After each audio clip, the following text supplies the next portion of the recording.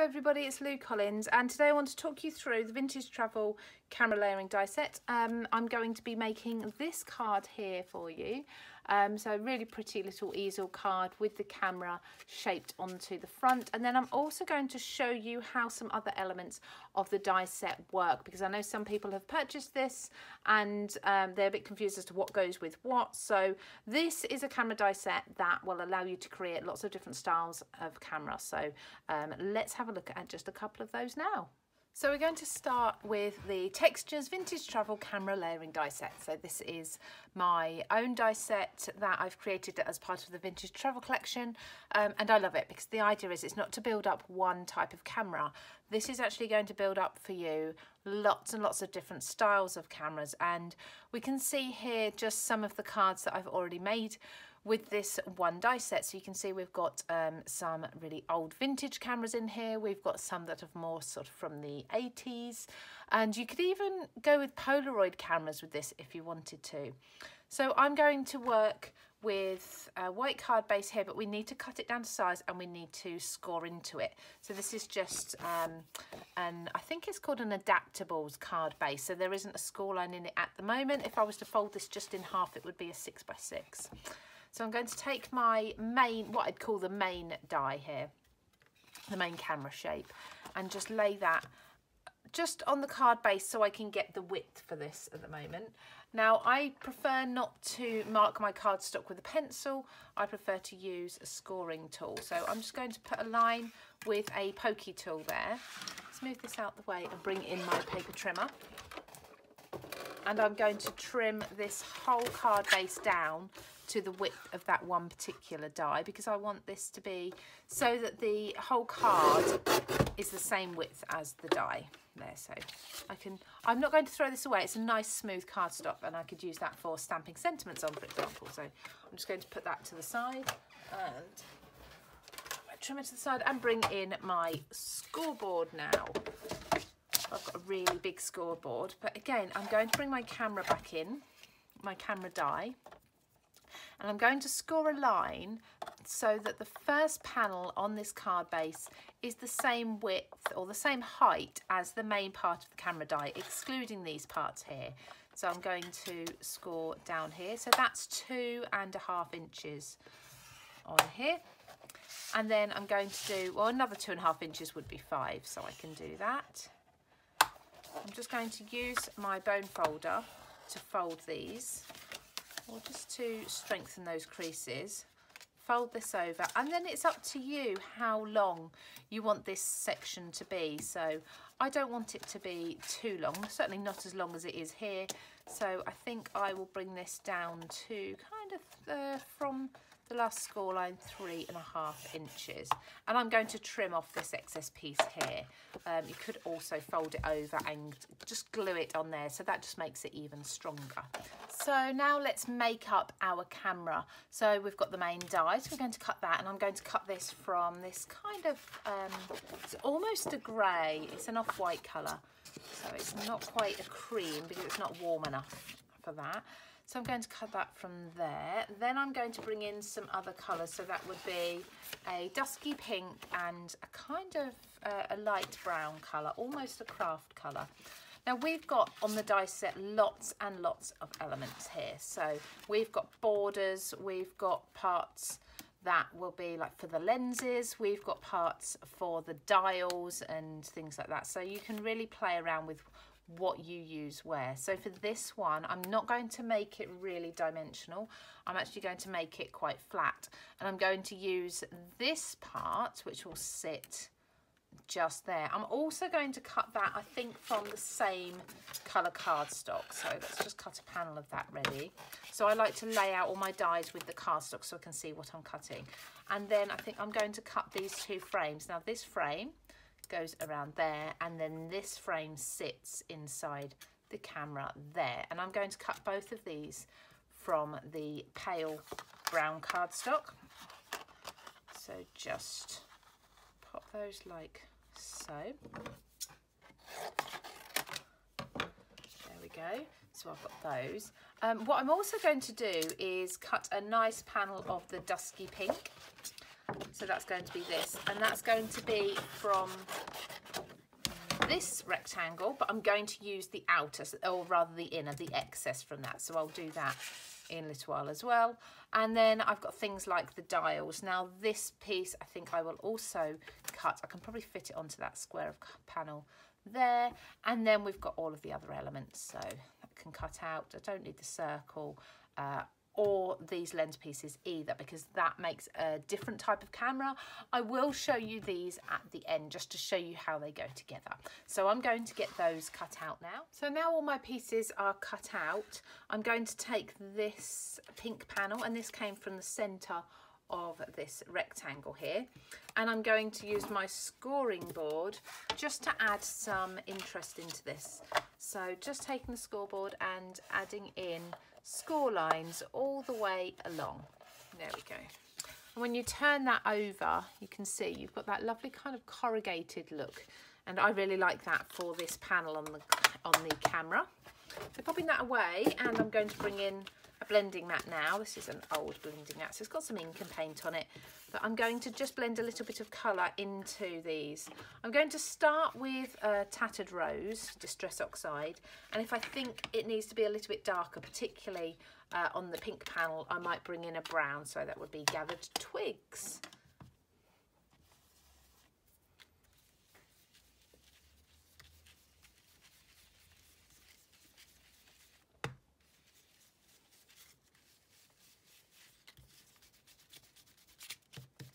So just a little bit of inking around those, and now I'm going to start gluing those together before I add any more embellishments on.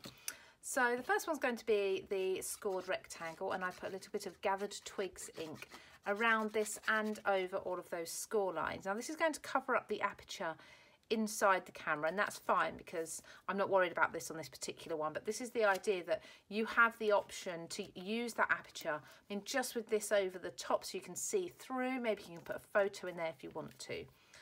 Then I'm going to switch and put the fine tip nozzle on this glue bottle, and I've tried to put a little bit of brown ink around the edge of this, but it's very difficult because it's such a fine piece.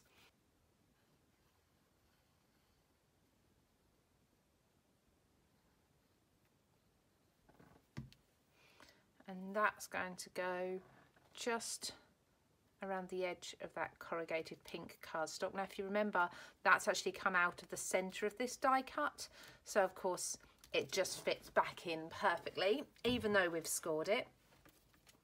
Then I'm going to lay down this part. Now this part's actually scored, it's got a score line around the edge, and then we've got the word here, Explorer, embossed into it as well. It's probably a little bit harder to see on the camera there, but that is there. Now if we wanted to, what we could do, in fact I might lift that up and just do that now, is take a darker colour. I believe I've got a darker grey cardstock here, or even a black might work. I've got a black here, so I've got lots and lots of pieces from where I've done all these die cuts. I always keep the circles that come out of everything, really for this reason, so we can pop a dark colour back in there, and then we've got the black inside the lens. But like I say, you can keep that lens open if you wanted to. Let's turn that around the right way. There we go. Now just to add another layer to that, I'm going to put the brown rectangle around the edge of the lens. Just sit that over the top like so. So you can start to see our camera coming together. And then we've got, there's a button there. We're going to add some more embellishments to these in a moment. And then this piece, I'm actually also going to score this piece. Let me just grab my scoreboard. I'm going to get the little one. And what I'm going to do is add little score lines along this. Let's do it with this end, coming out from the circle. So they kind of need to fan out. So it's not going to be that they're all perfectly parallel. It's just running as if this is a bit of a dial here. And I'll show you the effect in a moment. It's up to you whether you use the emboss or the deboss of your score lines. There we go. So if I turn that over, hopefully you can see we've got some lines on there, and I'll just bring my brown ink back in and ink that side instead.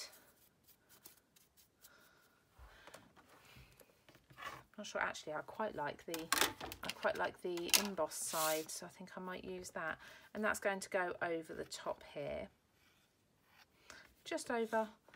So we've got that black circle, and you can put that dial in any position you want it to be. So we've got our little camera there already. Now I'm just going to grab some pearls and embellishments to start adding to this a little bit more. So I've just added a little bit of bling around the edges there. So the inside of the lens and the outside of the frame, that's come from this sort of diamante sheet that has adhesive backing.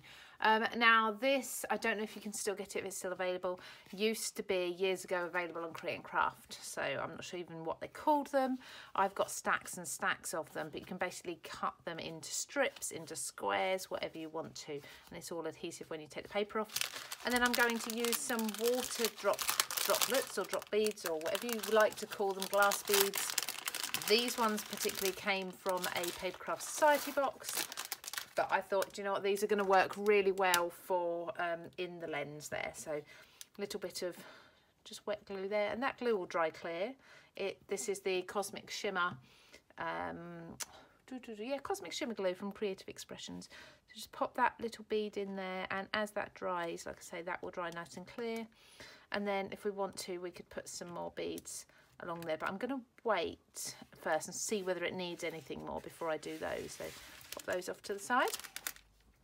So this is going to sit really nicely on there, and I'm going to leave that white frame so it stands out. In fact, I'm actually going to attach that with some foam tape, and that way that will really sort of pick out the dimension.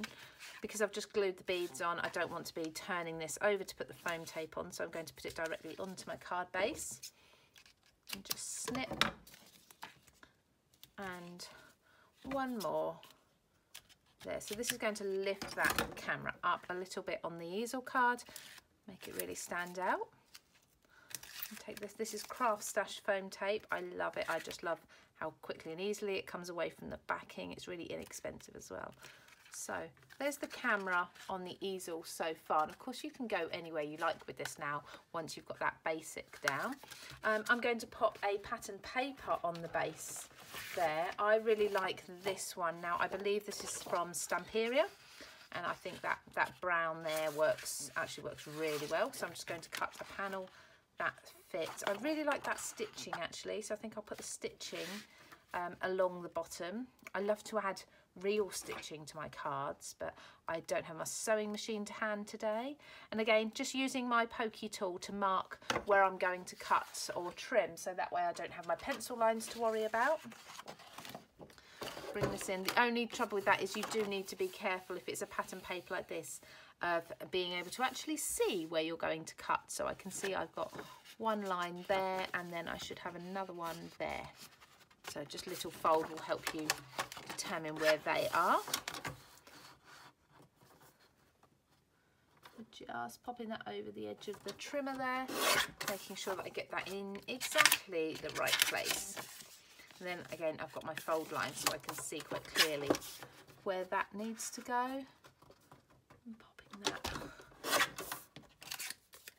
like so. So this should now fit quite nicely on the base there. I might just add a little bit of brown ink around that, and all that's going to do is really just highlight the edges so that they stand out.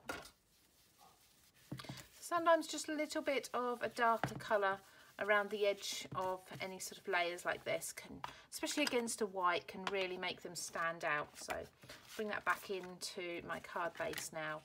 Hopefully you can see that really pops a little bit more. I'm just going to put wet glue around here and pop that again. I'm leaving that white border, so that nice, fresh, crisp, clean white border on there. Now we're going to need a stopper first of all, so I'm going to use a few flowers, but really only just a few flowers, not many at all. I might actually put a couple of flowers at the top here, so I'm going to choose those first.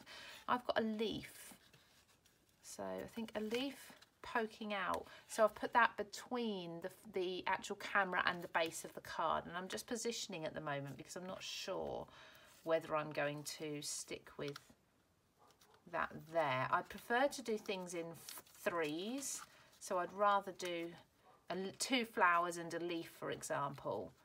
I think that would work with those 3 there, and then I will echo that cluster down on this bottom corner here, where that's going to be a stopper for the card so the easel cards can stand up. So I'm going to glue these ones first, and then I'll experiment with these ones afterwards. And I'm going to use a hot glue, so that's standing up quite nicely now. Lovely. So all we need now is a sentiment just to pop on here, I think. So I'm going to stamp that in black or a charcoal colour that's going to match this lens, and onto white cardstock to bring in the white from around the edge of the card. So from turning the camera off and doing my sentiment here, which is the black on white, as I said, I've had a little bit of a change of mind, and I've decided to replace that grey that was in here, the charcoal black, with some pattern paper. And this came again from that Stamperia paper, and I just cut it using the lens die there, and I've used the circle that's fallen out of it. It just fits in there, and I think it's not quite as harsh. I'm going to pop a doily just on the edge here, so I actually need to glue this down and then trim it. And the reason being is I'm now not going to put my sentiment on the base as I was before. I've decided to bring my sentiment up instead to near that lens where I've just replaced the circle. I just decided, I've just had a change of mind. Of course, as a crafter, we're okay to change our mind as many times as we like, but I just felt like I then needed something else on the edge of the card base here, or down the bottom of the card base here, a little bit of interest if I'm not going to be putting the sentiment. So trim this down there, press that down, all that glue that I've just put on there, and just wrap that over the edge so it's a nice neat finish. Trim off that piece there. There we go. And now my sentiment instead is going to go across the top here, so I can now put that on with a foam tape rather than with my wet glue, which I would have used before, so make this stand out nicely.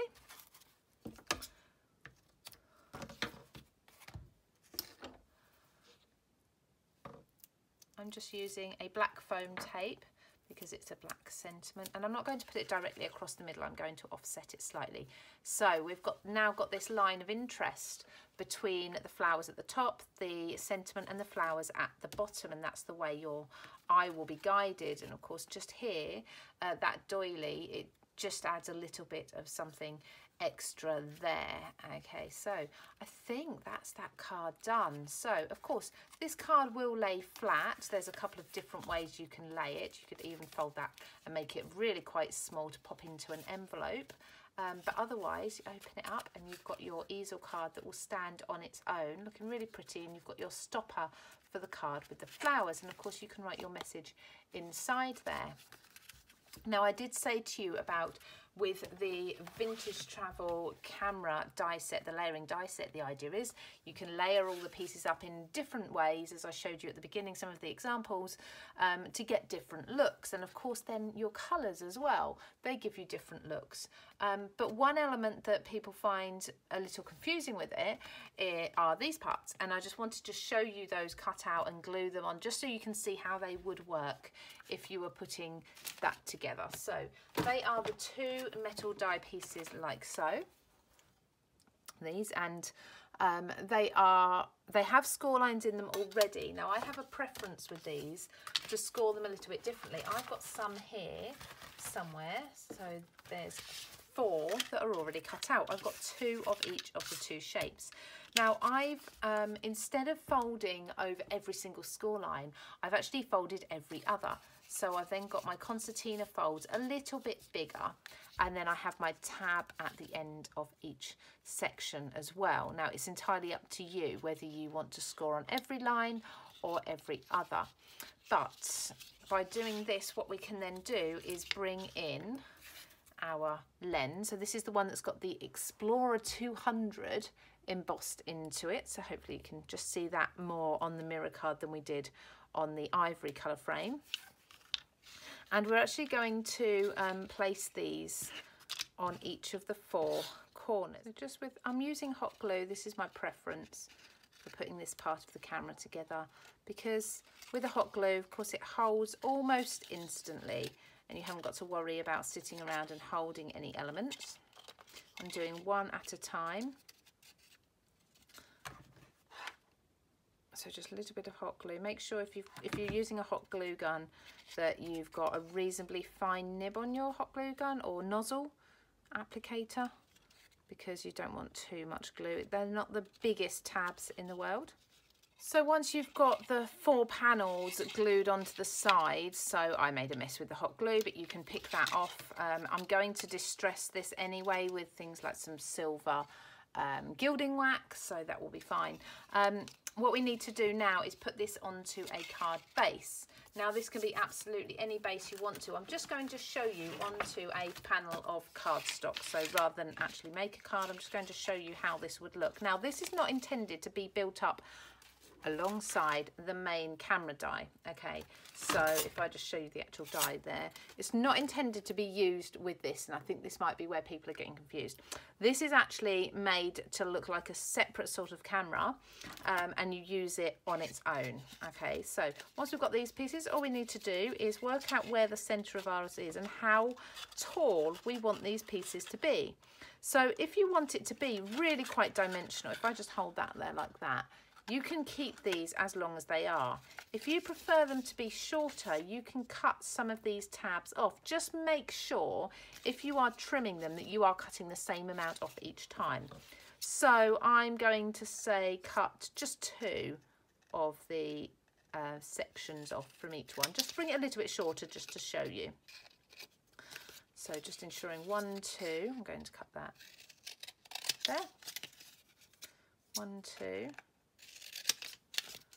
And 1, 2, and this will just bring that so it's not quite so deep there. Okay, now once you've been gluing and things, just again make sure you fold and reinforce these score lines because they are getting jigged about a lot, so just ensure they're nice strong creases.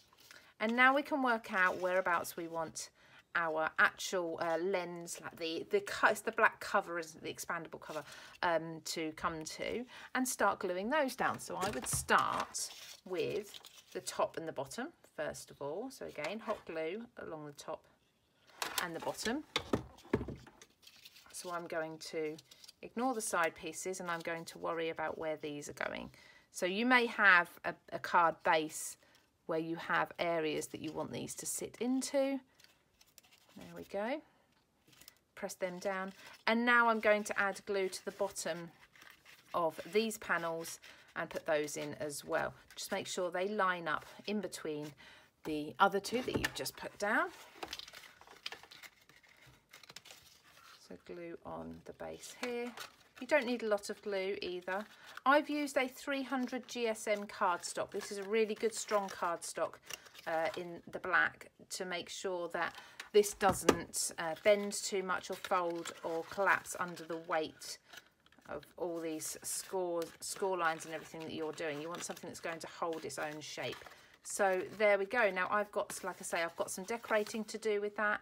You could put that into an aperture if you wanted to, so it's just the camera lens coming out.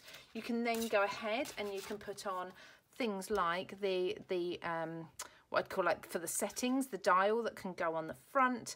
There's lots you can be doing with this now. So that is a separate component to this part. So the idea is, once again, that this camera die set gives you the ability to make lots and lots of different styles of cameras and lenses. I hope you enjoyed this. If you did, please do hit that subscribe button. I have lots of card making tutorials, lots of lettering tutorials, and I'd love for you to come along and see some more. So take care, everybody. Goodbye.